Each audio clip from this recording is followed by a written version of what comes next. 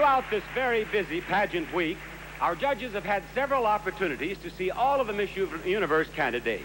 In preliminary judging, they saw the girls in their national costumes, they saw them in swimsuits, and they saw them in evening gowns. On Thursday and Friday of this week, our judges had personal interviews with each contestant, and tonight they're seeing them all again.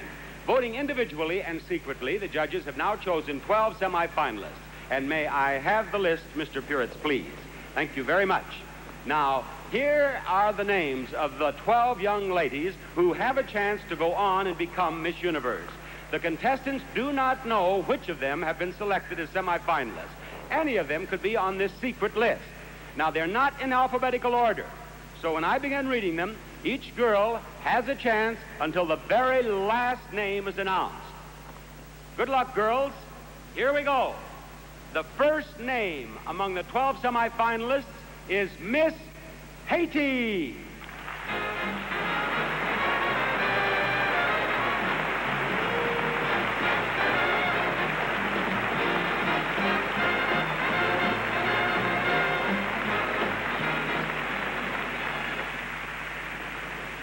And number 2 on this important list is Miss Finland.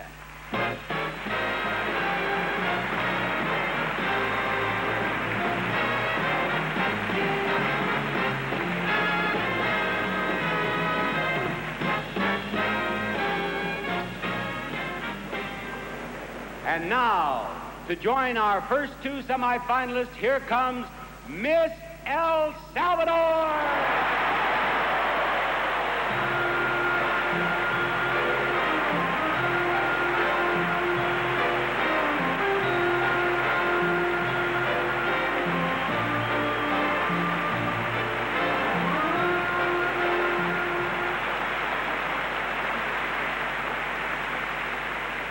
And semifinalist number 4 is Miss Colombia.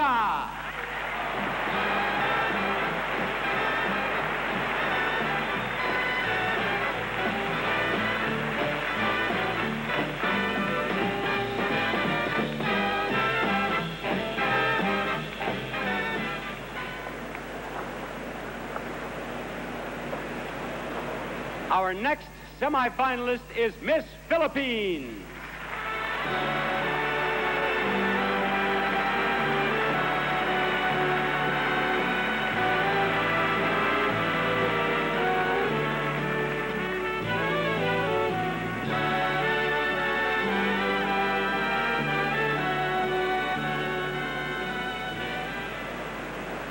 And with the announcement of the next name, we are halfway there. The next name is that of Miss England.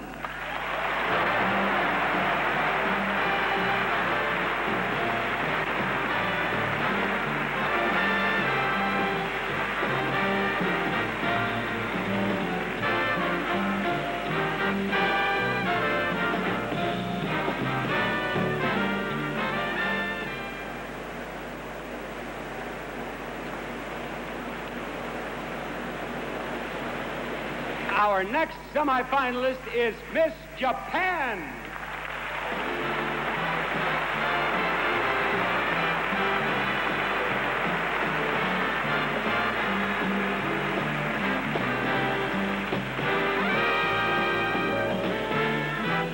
The 8th name on our list of semifinalists is the name of Miss Israel.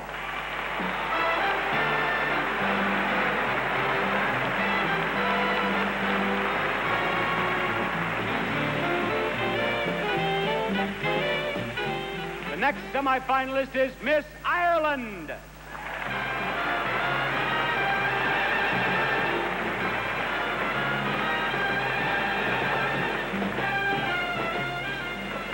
And another Latin among the semifinalists, Miss Brazil.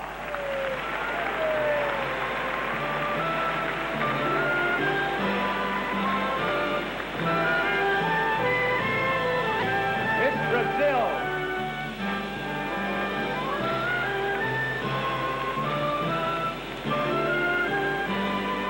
Poor Miss Brazil could not find her way down off the pyramid.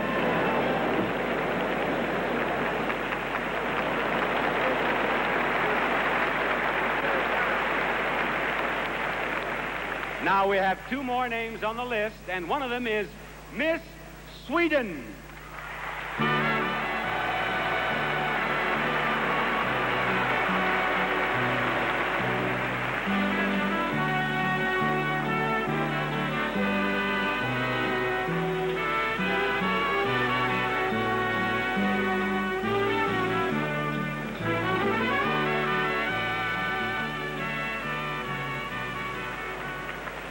And now I have only one last remaining name, one last girl who has a chance to be Miss Universe, and that girl is Miss USA.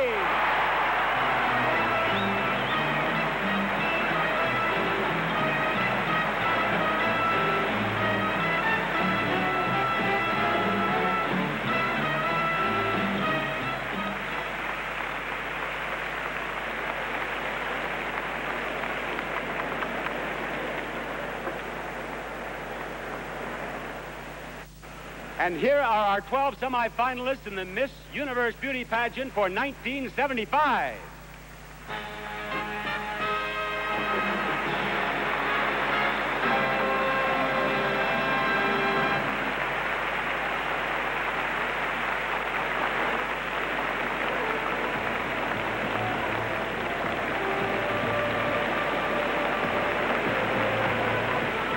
I have a couple of brief notes on this fascinating country, El Salvador.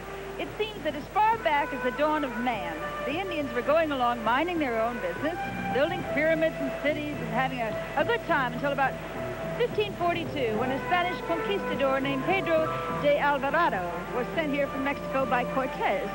He captured the Indian capital, Cuscatlan, and founded the city of San Salvador. In the process, he picked up a lot of gold that didn't belong to him and destroyed a bunch of cities that weren't hurting anybody. The conquistadors were very big at that sort of thing, apparently. It's said the jungles are full of cities they destroyed. The jungle overgrew and covered them, and people have forgotten that they were ever there. One of the biggest and most interesting of the ruins is Tazumal, just an hour's drive from here, and we'll see some pictures of it later. Some of our group went out to see it, and they say it's a sight they'll never forget. Maybe someday, far in the future, people will visit our set and say the same thing about it. If the jungle doesn't take it over, of course. Now, let's hear this message about Sure antiperspirant spray.